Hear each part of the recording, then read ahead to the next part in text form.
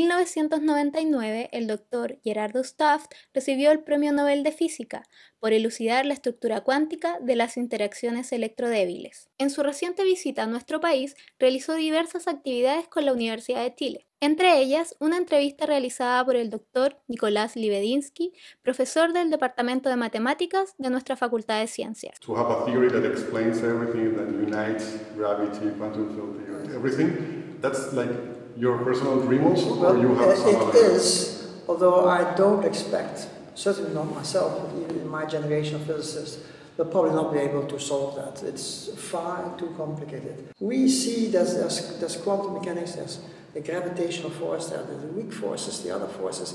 They're all strings hanging from the ceiling, and this beautiful candy that we have that hangs there is the theory that describes everything in complete precision.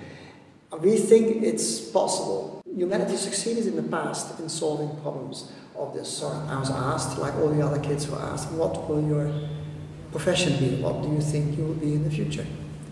And what I wanted to say is I wanted to go into science, become a scientist, and discover things about the universe.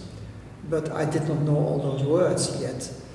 I did know that scientists existed.